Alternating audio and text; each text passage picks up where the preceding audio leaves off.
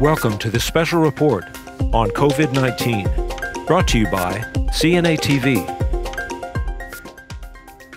Welcome to the NAHCA COVID-19 report. I'm your host, Dane Henning.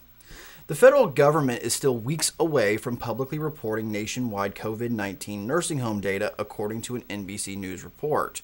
CMS still hasn't tallied the total number of nursing homes with coronavirus outbreaks, even after announcing it in April, an effort to track and publicly report the data, the report noted. Quote, as nursing homes report this data to the CDC, we will be taking swift action and publicly posting this information so all Americans have access to accurate and timely information on COVID-19 in nursing homes. This reporting requirement is the first action of its kind in the agency's history, CMS said in a statement to the news outlet. Continuing, the agency remains committed to greater transparency and will never stop working to give patients, residents, and families the clearest and most accurate information possible. The new federal mandate requires nursing homes to report COVID-19 related infections directly to the CDC. Additional details about the rule were published last week by CMS.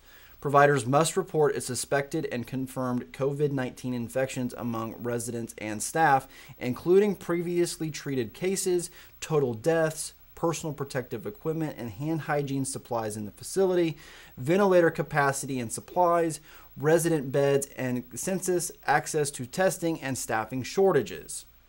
In brighter news, several nursing homes across the country use creative ways, like parades, to celebrate Mother's Day over the weekend. But the Nassau Rehabilitation and Nursing Center in New York used a sliding glass door that allowed residents to reunite with their family members to celebrate the holiday while still abiding by social distancing requirements. The nursing home created a visitor's tent that allows them to visit residents from behind a glass wall. Staff members said the method allows for safe human interaction and helped alleviate the emotional toll of social distancing requirements. Thank you very much for joining us on this COVID-19 report, and we'll see you next time.